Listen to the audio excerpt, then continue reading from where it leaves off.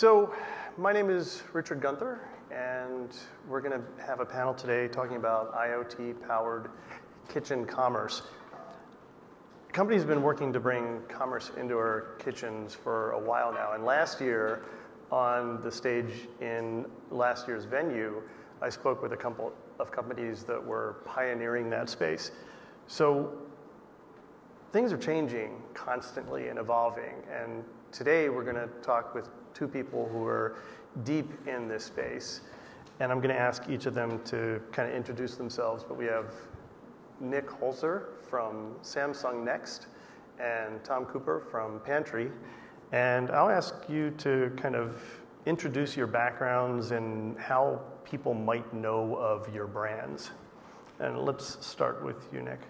Great. Hi. Nick, founder of Whisk, founded the company in 2012. We power, we are a smart food platform, a food AI that powers lots of experiences for lots of different companies in the space. But in particular, in the commerce space, we power shopping tools that sit across some of the biggest recipe sites in the world, people like BBC Good Food, All Recipes, some of the Food Network properties. So large-scale publishers, grocery companies, IoT companies, and CPG brands. We power commerce tools on those platforms, which means you can go from a recipe site, click buy, matches all the right products from the retailer, and then fills the retail basket to complete it. In the last few years, we've been doing that for Samsung and a whole bunch of other people in the IoT space, other manufacturers, kitchen manufacturers as well, where you're essentially also able to go from a shopping list or a recipe straight to commerce. And yeah, 6 months ago, our company was acquired by Samsung. So I'm now scaling Whisk at Samsung, but also taking a slightly broader view in terms of what does the Samsung food experience look like. Hi all, I'm Tom from Pantri. I'm the CEO. Pantri, you've probably not heard of us just yet. So we've built a piece of middleware that sits in between kitchen appliances and retailers. And so what we like to say is we built the first e-commerce platform designed purely for machines to shop at. What that looks like for the kitchen appliance industry is a set of APIs that they can easily interact with and send data through to us, and then we can turn them into e-commerce transactions. For the user, it looks like an interface of some form, be that in our own app experience or in a third-party application made by the manufacturer, that they configure that appliance to shop automatically for its consumables. All right, cool. So that we're all on the same page here, Nick, how are we defining kitchen commerce? If someone asks you, you say, oh, we're in kitchen commerce, well, what does that mean? So I think it's the way that most of the large appliance manufacturers talk about it or think about it. It's you're on your kitchen appliance, and you allow the user to easily buy the things they need, whether that is replacement dishwasher tablets or coffee machine capsules, or whether that's all the ingredients you need from a recipe. And it basically, it usually means connecting with the existing places that someone goes to buy their stuff, whether that is a grocery retailer, e-commerce, or in-store. You good with that? Yeah, I'd second that. Yeah. All right. So I'm going to ask each of you, you gave a little bit of background about what your companies do, but let's kind of dive in there. What do each of your respective platforms kind of do? What are your touch points? Who are your typical customers? What I want people to get a feel for is kind of how different your respective offerings are, even though they're in the same space. And Tom, let's start with you for this one. Yeah, sure. So we've looked at the idea, sort of this Jetsons future. So I want that. If we stick our future goggles on and we look forward to the year 2030, 2040, 2050, the idea is that in theory, our machines can start shopping for us. And this is the big promise of the smart kitchen, right? That all of a sudden the kitchen can do the shop, it can do the cooking, etc. But we've looked at what we've got today, and we've looked at, well, what can the appliances do today? And actually, they can do a lot less. So we focus specifically on what an appliance can do today to do that automated e-commerce transaction. And so we've built up a list of 3 appliances: dishwashers, washing machines, and coffee. And we said, let's concentrate on these, and let's make these shop automatically really, really well. And then as the world scales out, as the appliance manufacturers figure out how to make kitchen appliances shop better and understand what's being consumed better across the board with the other appliances, then we can onboard those when they're ready. Things like fridges, cookers, potentially these items where we need maybe a string of 3 or 4 different appliances explaining little bits about the consumption history. That's the story for 10 years' time. So today, as I say, we're just concentrating on those things that will work and work today. Okay. And Nick? Our focus is more making recipes and whole shopping lists shoppable. So it's, if you go to one of the big recipe sites and you click Add to Shopping List, that's probably a Whisk-powered functionality. We have it live on about 500 million monthly interactions across the web and across apps. So the way that we make it shoppable is we don't have any stock. We're not a retailer ourselves and never will be. We basically connect you to your existing retailer. So we connect large recipe sites to large retailers. Like, so for example, a Food Network to a Walmart or to a Kroger or to any of the other big retailers. And in that process, the challenge we're solving is if you have 20, 30 items you need in a shopping list or in a recipe, is how do you find the right product at the retailer that you would have chosen yourself anyway, without having to make you go through this process of trying to find every single item. So we use a lot of machine learning to basically understand what is the context the user's in, so what are they planning to buy, what products are available at the retailer, where that user is located, and then match the right products for the user and learn as the user shops more and more and more through the platform. That is live on Samsung, so if you go across any of the Samsung smart fridges and some of their other applications, you'll see it there. It's also live today on a whole bunch of the other big appliance manufacturers that are here today. So you're not actually producing content or conducting commerce so much as facilitating those relationships and interfaces. Exactly. It's not about being a publisher. We think there's many, many fantastic ones out there. It's not about being a retailer. It's about doing all the connections in between. And that's the real problem that we think, one of the big problems that exists in this space. It's also through something we call the open food platform.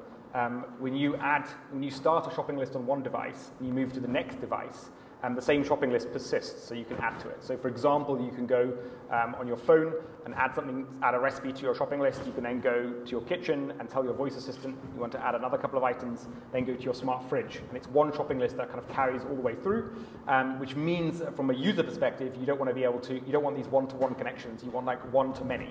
And exactly that dynamic has been super important in how our business has grown. So what happened was, when we first started out, we were a small, we had one small publisher, I think with maybe 1 million impressions a month or something like that. And we spoke to the big retailers and we're like, we've got 1 million impressions, surely you want us to connect it through to you? And they were like, we're not interested. And actually what we found is only when we get to kind of scale of 50, 100, 200 million monthly interactions on these different partners we integrate, only then will the big retailers, do they become interested in connecting into our platform? So it's very much a marketplace kind of dynamic where, if you're one publisher trying to work with a retailer, you'll probably fail because you haven't got enough scale. We basically take all of these different publishers and all these different devices and kitchen appliances together into one marketplace and then connect all the retailers into it. So all the connectivity bit is kind of the problem we're solving in that space. Okay, now, Tom, when you were describing your business, it sounds a whole lot like a replenishment program that some local company also offers. Yeah, Amazon Dash, yes. So why are you building your own? Several reasons. So first, the world isn't only made of Amazon, although they're, I suppose, trying to do that in a certain sense. So we provide an alternate choice. And although the consumer clearly likes what Amazon do, they also want the choice to go and shop with other vendors. So we've concentrated on the verticals that we're operating in, particularly in things like coffee, in working with local artisanal roasters. Now that's a group of people who wouldn't necessarily want to go on a platform like Amazon. So we can add different choice there. From the industry point of view, looking at the kitchen appliance manufacturers, they've also got an issue with Amazon. Number one, Amazon has got a history of coming into a market and slaying the incumbents. Is there anyone here from Amazon, incidentally? No? Nobody's going to raise their hand. Come on. And so there's a bit of nervousness around the industry about currently Dash being the only show in town. So we're able to provide that alternative platform for the appliance manufacturers to come along and try out this auto-replenishment piece. Mm. And on top of that then, when the appliance manufacturers have Amazon Dash implemented, they then got an issue actually getting that into the stores. So the appliance industry has got a huge opportunity to build recurring revenue here. And part of that is they need to promote it to the consumer and tell that consumer story. At the moment, you've got a retail industry that sells these appliances that are really not happy about the idea of promoting their competition as well. So what we can provide is a slightly less known alternative to do principally the same job, I guess. But yeah, sort of not everybody wants to buy a Ford. Some people like to buy a Chevy or a BMW. No, that's a very good point. Yeah, so what does a market with Pantri-enabled devices look like at a big box store? Are you literally looking at one manufacturer's appliance next to another's where they might say, you know, powered by Amazon Dash, and the other one might say powered by Pantri? Yeah, ideally. I mean, that's obviously the big picture stuff. Yeah, you go into Best Buy and you walk in, you've got the Google Home, you've got the Nest stand, you've got the Fitbit. I think with what we're doing, there's a big opportunity in 5 years' time as this scales out. From a user point of view, there's something that's really simple. A really simple value proposition is the fact that now you can start handing over the appliance to do this automatic shopping for you. And so that's something that a user can really easily cling on to. And our value proposition to the appliance manufacturers is that. So to have that in some form of POS in the likes of a Best Buy, with maybe Pantri, maybe Amazon Dash, maybe whoever else pops up in the future, I think that's something that the appliance industry can use as a whole to really push forward sales and get off this sort of 8-10 year sort of replacement cycle, particularly in the smaller homewares environment where maybe swapping out a coffee machine on the work surface is a lot easier than taking out an installed piece of kit in the kitchen. I think what's really interesting with Pantri's offering as well is that consumers more and more do want these artisanal brands and kind of niche, smaller companies, which it gives them a better experience, or they feel like it gives them a better experience. Right. And they feel more connected to those brands. And making those available in an Amazon Dash-like kind of way, I think is a pretty compelling proposition, especially if you're a large appliance manufacturer which doesn't want to have the Amazon Dash integration. I think when we were speaking a few months ago, you were telling me that that actually a lot of these retailers which stock the appliances don't want to have Amazon written on there because Amazon's directly competing at the point of purchase, right? Yeah, more so. They've actually said to quite a few different manufacturers, if you try and promote anything as Amazon, we'll just delist the products. And so, yeah, there's a big industry issue there with Amazon. So, yeah, that's something I guess that we're hoping to use to our advantage as a small startup and compete against this big behemoth of a company. So, yeah. Tom and Goliath. It's also fascinating, actually, on the rest of the industry. So, a question that comes up relatively frequently from our customers, our retail customers. We power some of the biggest retailers in the UK, US, and Europe, and some in Asia. That they actually ask us, who are you hosted by? And we're like, well, this is our list of hosting providers that we use. And what they're looking for is, are you hosted on AWS? And most of us would think that's totally unrelated. Are you using AWS to host your service? But that's how scared some of the players are of Amazon. and actually the impact it has and like it's this anti-Amazon feeling within the food industry. Obviously, Amazon's a big partner of ours, and we have a good partnership with them. So I'm very pro-Amazon, but it's just kind of the industry, kind of what happens when you're in these conversations with some of the big retailers and some of the big digital appliance manufacturers. It's fascinating, I think. Yeah, we can help the rest of the industry compete on a more level playing field. Because I mean, let's face it, Amazon do a very good job. So in some ways, we're facilitating everyone else to compete at the same level, where national players and smaller players inside of a nation can't necessarily compete without services like what we're doing. Yeah, that makes sense. So, Nick, when you're talking about the service that you provide, I know there are other companies out there that are looking to solve the end-to-end problem. I don't know that they're offering the same thing, but companies like Scheffling and Innit and others kind of come to mind. What is the competitive landscape for you? Yeah, what we power is very broad, so it really comes down to and then the background to that is most of the building blocks you need to build pretty much any food experience is usually pretty similar. So we have a set of APIs that people basically can build anything they want on top of. But if you look at, and in every single kind of deep vertical you go into, there are competitors, obviously. In the kitchen space, especially when it comes to cooking, Innit, I think, are doing a fantastic and an amazing job with the UX. Their proposition is different to ours. It's more of a one-stop kind of integrated solution, whereas we're more of an API solution to allow people to build their own on top of it. But absolutely, there is an appliance manufacturer may choose one of us over the other. In the commerce space, there's a different set of competitors. So in Germany, we had a competitor called Avocando. We acquired them about a year ago.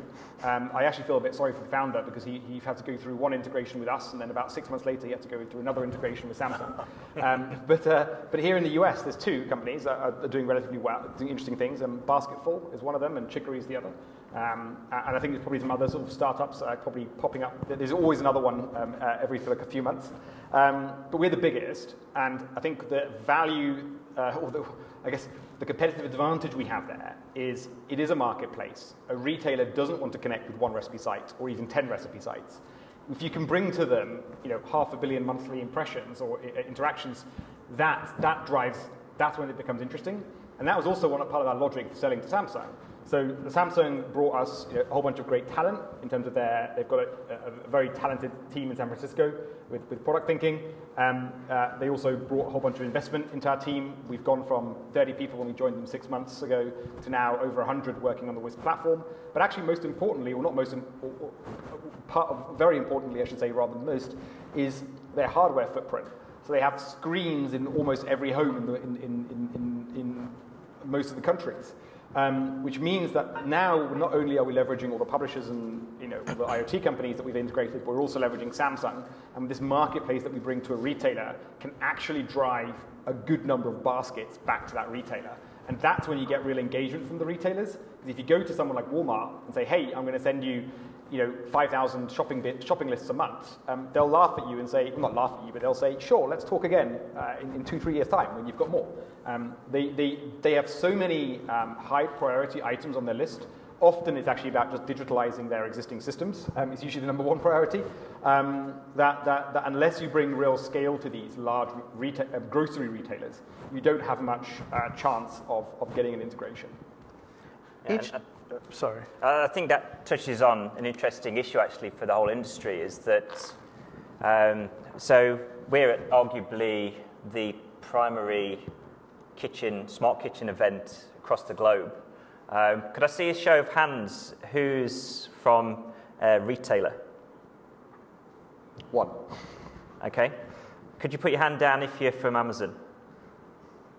Okay, there we go. So I think that sums it up. The retail industry isn't interested at the moment in building this world out, and so I think from an appliance industry perspective, we need to look at alternate solutions about how we actually deal with that and get those APIs available, and get all of that flow through so that we can start to build the users up to a point where we can then, like Nick says, as an industry, have more of those conversations with a bulk of users behind us and have that power to then sort of actually properly get in so that a user can then go across to one of these appliances, expect to be able to shop and have those API endpoints, well, in that case, have their local shop that they want to use available so they can shop with the people they want to, not just with the few people that have popped up that are available. And also the second element to that as well is the money side. So the whole industry's got the ability here to build recurring revenue because we're all of a sudden producing a sale. And so one thing that we've been very focused on is looking at, okay, well, we could potentially go and build a load of users, but can those users also pay? And so the one thing that we've been very keen to do with Pantri is only sign up retailers where we can make margin, so we can then pass that margin on to the appliance manufacturers. So then the appliance manufacturers have got more reason to actually build out this e-commerce element as well, because there's a compelling business model for them to do so. That's something that I think is secondary. Once the users have been built and once the user can be sent over to the individual retailers, how do then you get a degree of margin off the retailers so that you can make the whole thing worthwhile from a business point of view for the appliance industry?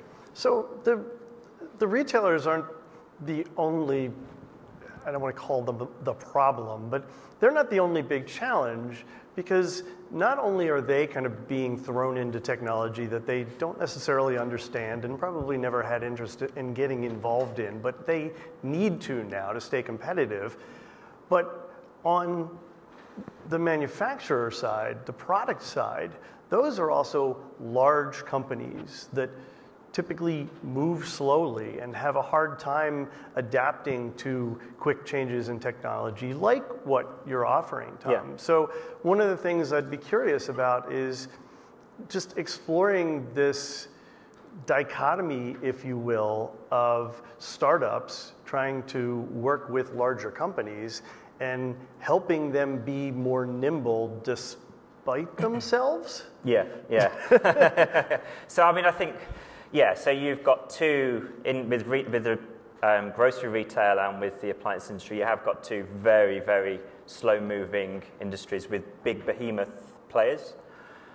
If you look at the appliance industry, for instance, in some ways that's a good thing, because what that actually means is that you're getting products that are high quality, that are going to last for a long time. And that's something that the appliance industry needs to deliver.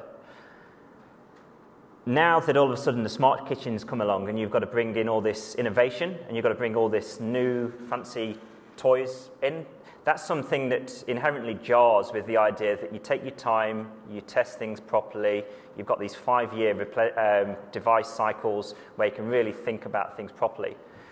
I think looking at Joe's comments from Wired, which I think is almost a bellwether sort of line in the sand that almost sort of shuts off the first generation of the smart kitchen.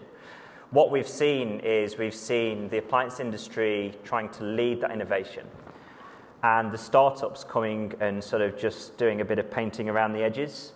I think for the next phase, as we go into sort of this next 5-year cycle, I think what needs to now happen is more that the startups lead the way. And I see this coming with a lot of the appliance manufacturers now. They're sort of being a lot more open in the view that as long as they keep their distance and they concentrate on making decent appliances, they can facilitate these apps and these services that sit above that can go and mess up. Because let's face it, startups are all about messing up 5 times and getting it right the 6th time, and then it works. Now, that's a far better way to do things for the appliance industry, because underneath that, you can have the appliance that works every single time. Some startups will work and they'll scale, other startups won't and they'll fail. But if we let the startups run, they can quickly innovate, quickly try out new things, run on 3-month dev times rather than 5-year dev times, and just keep on iterating until maybe in 5 years' time we do the same amount of innovation that would have on old times taken, say, 25, 30 years. Yeah, but I think the challenge you've got is that these large companies have so much budget, and they've been very, very slow to get there. And they are, at board level, they're not as digital as they could be. But what you're seeing, I think, now is startups have proven what works or doesn't work to some extent. And I think what you'll see is some of these really large retailers and CPG brands are hiring some really smart talent. And especially at the top retailers, the apps that are now being delivered are actually finally pretty good. If someone hasn't checked out the Target app, for example, the Target app, the mobile app, has got really high ratings on the store. And actually, I think it does a great job of helping you find products when you're in store and helping you find more information about products. And so I think these large retailers are catching up. They are learning what worked and didn't work from the startups. And the challenge that startups have is we don't have very much cash. And I'm seeing this firsthand at Samsung, where we went from, we went very slowly up to 30 people. And then in 6 months, we're now over 100. And it's like they have money, right? So they can afford to invest in this stuff. So I obviously am a huge fan of startup innovation and things, but I do think the amount of money that these large companies do have to invest, and what you're starting to see from these the announcements of people like Walmart and Kroger and Albertsons and Safeway and similar retailers around the world about their investment and their strategy around putting more money into digital. I think what we're going to see is actually a lot of them catching up pretty quickly, and hopefully building some good propositions for users. Well, and presumably stuff like that is facilitated by acquisitions like yours by Samsung and being a part of their, Next is kind of like a labs program, if you will, for 100%. Samsung, right? And if you look at who's here from the large digital appliance manufacturers, for the most part, it's the M&A teams. They might not call themselves the M&A teams, but it's actually the M&A teams are here at SKS, right? So they're not, yes, there are some partnership people here, and yes, of course they're looking for partnerships. The M&A team are often involved in partnerships, but actually they're also very much here to figure out who are we going to buy so that they can do it themselves. That may end up being the perfect closing note, because we're running out of time and we don't have a timekeeper today, but so I'll stand in and thank our panelists today for the discussion. It was great. Thank you. Thank you. Cheers.